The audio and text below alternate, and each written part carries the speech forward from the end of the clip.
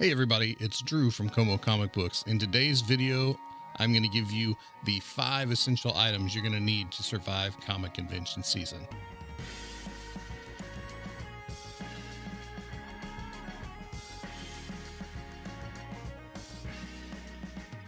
Hey, thanks for joining us on the Como Comic Books YouTube channel. My name's Drew Stewart, and if we're just meeting, I'm the owner of Como Comic Books. We are a comic book vendor based out of Columbia, Missouri, and on this channel, we provide you with videos that are going to help you take your collection to the next level.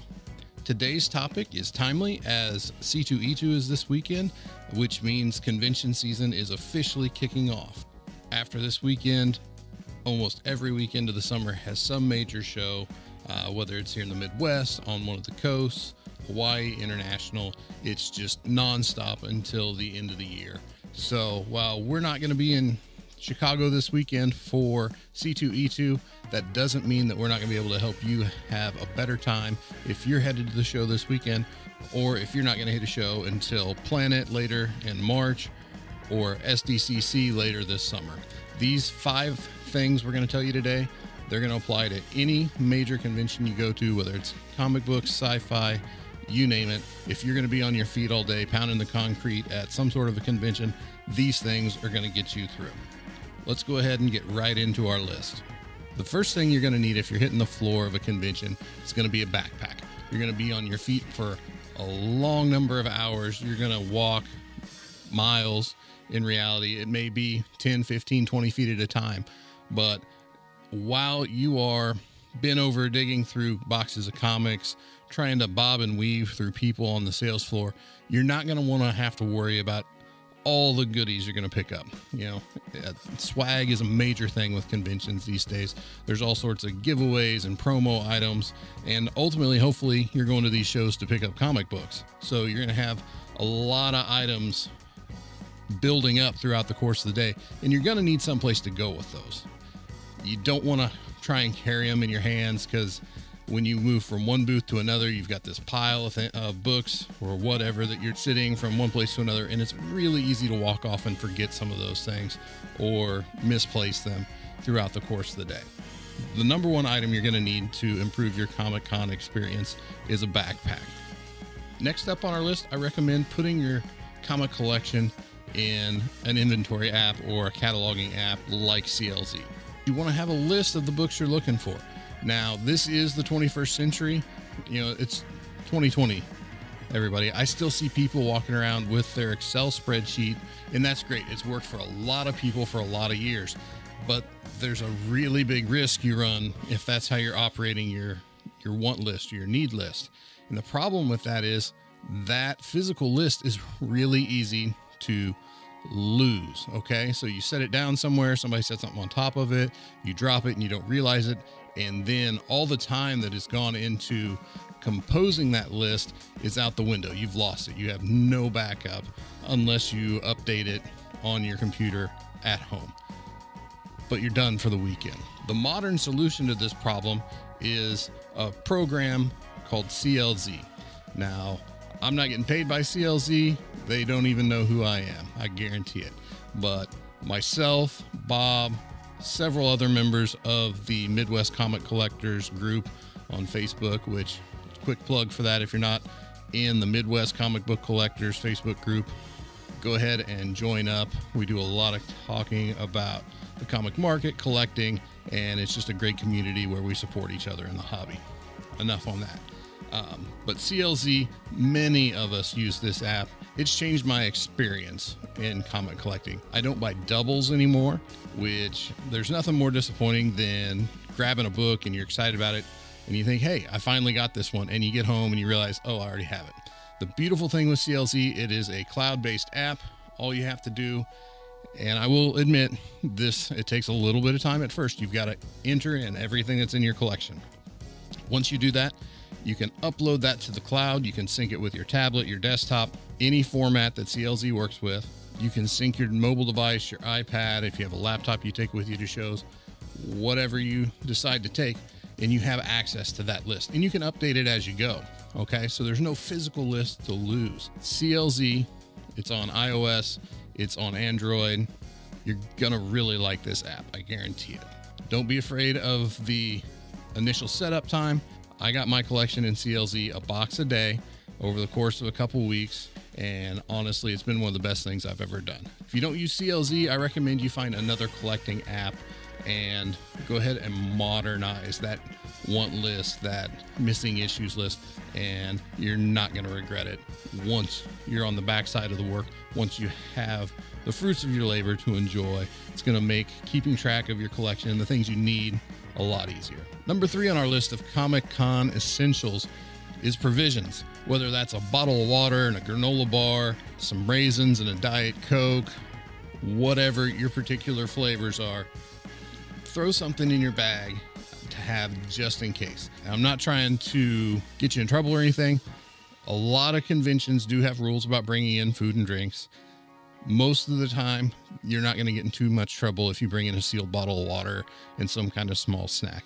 And if you go to the concession stand of these places and you see the prices, you're going to be glad that you brought in a 50-cent bottle of water from home as opposed to a $4 bottle of water with the same water in it that you can get at the concession stand. When you're at a convention, a lot of times, not everybody gets to go the whole weekend. Sometimes you're just there for a day or a part of a day even. You're not going to want to be tied down standing in line at a concession stand for 10 or 15 minutes throughout the day if you've only got a handful of hours that you can spend out on the floor. Number 3 recommendation, throw a bottle of water, some sort of beverage, some sort of a snack in your backpack, which is, again, our number 1 item, so you have it and you don't have to stop and take that time out of your weekend. Number 4 on our list, comfortable shoes. The whole point of a comic book convention is you're going to get out and you're going to see a whole lot of stuff that you don't normally see on your average weekend or your average event. So that means you're going to be hightailing it from one end of a convention hall to another. This may sound kind of like an old man trick, but you got to take care of your feet because the concrete is not going to get any softer as the weekend goes on. If you're going to be at a show for multiple days, I even recommend bringing more than one pair of shoes so you can alternate them out. That way you kind of give one pair of shoes a chance to recover. Just because I know in my personal experience, by the time I'm at the end of a 3-day show, it's usually day 4 for us because setup is typically the day before. I'm just beat. Having fresh shoes to put on every single day, taking care of my feet throughout the course of a convention is a great way to keep the level of enjoyment up throughout the weekend.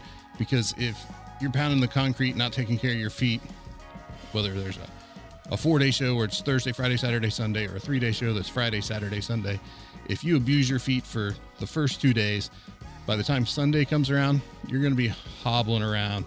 You're not going to be able to get to everything you want to get to, and it's going to take you a bit longer to get recovered because your dogs are going to be barking, for lack of a better way to put it. Your feet are not going to forgive you for a while. So, tip 4, wear comfortable shoes. All right, we've made it to the end. Our number 5 Comicon essential item, cold hard cash. I can't state enough how important it is to carry cash with you when you're at a Comic-Con, especially if you're going to be buying comic books. In today's world, everybody has Square, everybody has some sort of a card reader. People can take PayPal, Apple Pay, contactless. There's a million different ways that you can transfer money from yourself to the comic vendor or dealer that has that book that you've spent the whole weekend looking for. The catch with cash is, if your intentions are to negotiate a better price than what the item's marked, cash is the only way to go. On occasion, you may be able to get a small discount if you're paying with card, but most cases, you're not going to have that option because the vendor is taking into consideration they're going to have to pay a percentage, the swipe fee or just a flat percentage off of that transaction. Whereas if you're paying them in cash, they automatically at that point are better off because they don't have that transaction fee that they're going to have to pay for. Also, if we transition back to talking about concession stands and stuff, sometimes these places won't take debit cards or credit cards. Having cash is still sometimes the only way that you can complete a transaction. Our number 5 last tip is keep a pocket full of cash. Quick side note on that, don't rely on the venue to have an ATM that you can pull cash out, come to the show with cash, especially if you're going to be at the show later in the weekend. A lot of times the on-site ATMs, well, yes, they did start off loaded with $20 bills. By the time you get a day or two in the show, they're depleted and they're basically giant life-size paperweights. And they're not going to give you any money. They're not going to give anybody else any money. You're just SOL at that point. So set your budget, pull that amount of money out of the bank, and come to the show ready to have a good time. All right, so that was it, our top 5 Comic-Con essentials. I hope utilizing these 5 items that you're able to take your Comic-Con experience to the next level here in 2020. If you're going to be attending a show this year, comment below and let us know where you're going to be. Maybe we'll be there as well. We can meet up and say hi.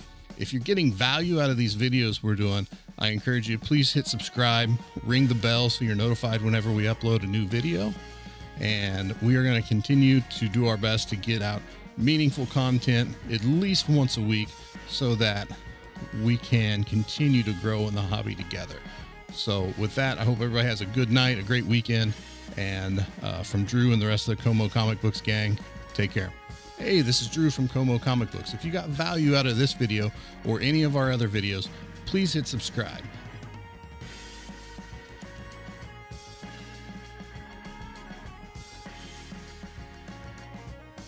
Help us grow our channel so we can continue bringing quality content to the comic book community and help everybody have a more enjoyable time within the hobby. Thanks, and have a great day.